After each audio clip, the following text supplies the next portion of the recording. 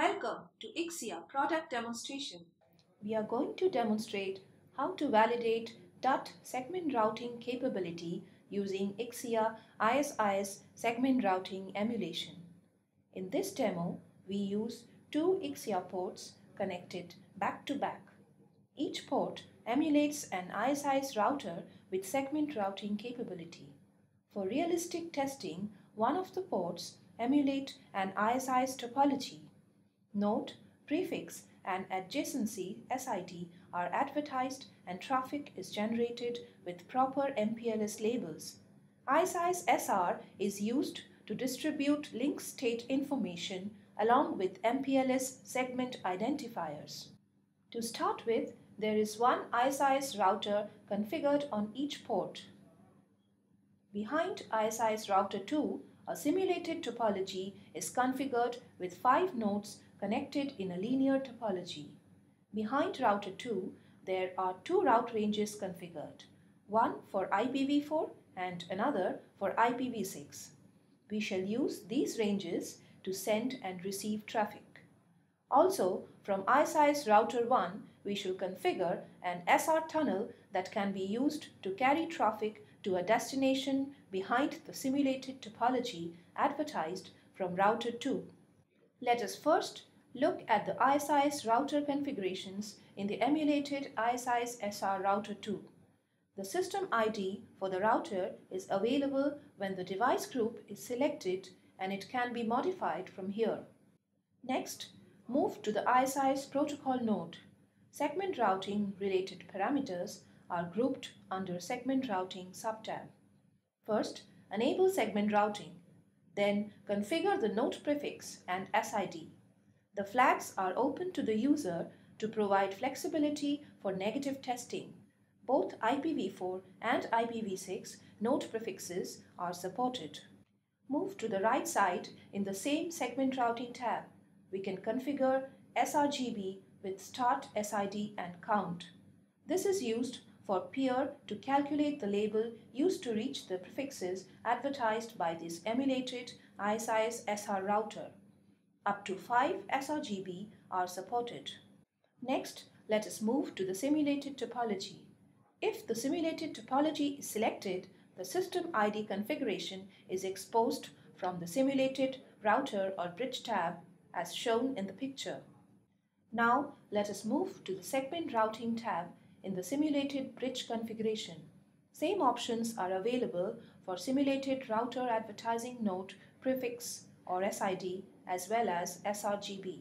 Now, move to ISIS simulated router IPv4 node routes tab. User can configure routes to be advertised behind each simulated router. The routes will get advertised from corresponding nodes in the simulated topology. User can also configure SIDs associated with the prefixes. In this configuration, we are advertising few route addresses for 20 networks from here. Similar configuration can be done for IPv6 prefixes. Next, moving to IPv4 route range configuration. User can configure the prefixes, segment identifiers, algorithm and flags from this tab. These routes will get advertised by the emulated router. The number of route ranges can be easily scaled by changing the multiplier attached to the network range. User can further configure how many routes can be advertised per route range by configuring the address count field. Now, moving to the IPv6 route range configuration. The settings are similar to IPv4 route ranges.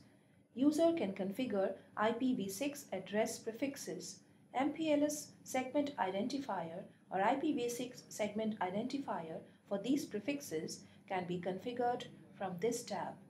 Optionally, you can configure static SRT tunnel with multiple segments when Ixia emulates ingress node. At ISIS SR tunnel tab, basic configuration subtab, user can name the tunnel and provide a source IP address for the packets originating from this tunnel. If the head-end node prefix checkbox is used, then the tunnel IP address is automatically picked up from the node prefix that the user has configured for this ISIS router. Moving to the Tunnel Segments subtab, user can configure each segment for the tunnel. In this tunnel, we have configured 5 segments. User can configure either node segment with the node's system ID or link segment with local node and its neighbor node system IDs. Once protocol is running, Ixia will learn segment identifiers for nodes and adjacencies for all systems using ISIS IGP. Then it will use these segment identifiers to automatically populate MPLS label values for data traffic using this tunnel. In the configuration here, we have created a path with node segments corresponding to the linear topology advertised from the other port. The first segment here is the system ID of the emulated router in port 2, whereas the last segment corresponds to the 5th simulated router in the linear topology. Now we have started the protocols. Once protocol is running, we can refer to the statistics view to see the counters for ISIS protocol messages. User can see the learned information in ISIS SR Router 1 by doing a right-click on the ISIS L3 IF tab. In the learned info, it provides detailed information on the different types of SIDs learned from peer ISIS router. Let us look at the learned IPv4 prefixes tab. As shown, the prefix segment identifier information for the advertised IPv4 nodes and routes have been learned. Moving to the IPv6 prefixes learned info. It shows the 3 IPv6 prefixes along with their advertised segment identifiers. The other 2 tabs are for IPv6 segment learned info when IPv6 data plane is used. The IPv6 segment identifiers for nodes, adjacencies, and advertised routes learned from the peer will be displayed. Now let us move to the traffic configurations. User can add a new traffic item using the Add L2L3 traffic button on the ribbon. This will open the Advanced Traffic Wizard. To add traffic for the IPv4 endpoints, select the type of traffic as IPv4. The available IPv4 endpoints are shown on the endpoint selection window. Let us select the source and destination endpoints from the route ranges. User can refine the source and destination endpoint selection by clicking on the links beside the endpoints, as shown in the screenshot. By default, the SPF path is used and there will be one segment for the SR path. To send SR traffic for TE tunnel with multiple segments, select the SR TE tunnel as the source endpoint. Let us move to the next page. For packet or QoS, we can see the encapsulations added for these traffic endpoints.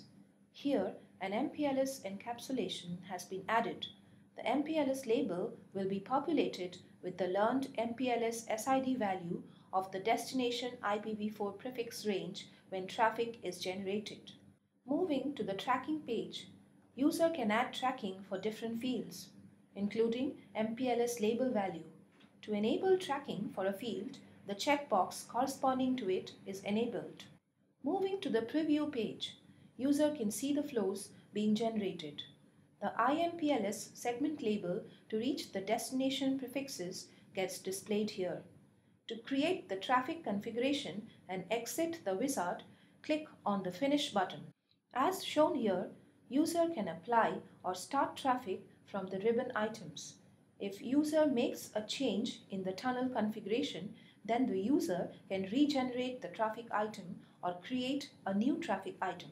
User can capture the data packets on receive port to check the segment encapsulation. As seen, the data traffic is encoded with MPLS labels for destination prefixes.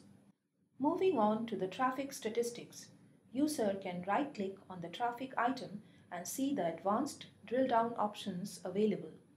As seen, the drill down by MPLS label value option is available here.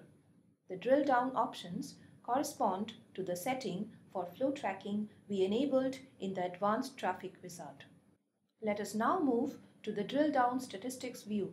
When user selects the drill down by MPLS label value, traffic statistics is tracked based on the label value of the data packet. The MPLS label value is displayed on the first column of the statistics view. This demo demonstrated how to test ISI's segment routing using Ixia. User can easily scale up the test by emulating more ISI's SR routes with large number of segment IDs. Ixia offers a similar capability for OSPF segment routing test too. User can also combine it with other technologies such as BGPLS and PSEP for end-to-end segment routing testing. Thank you for your time. Please watch our other product videos for more information.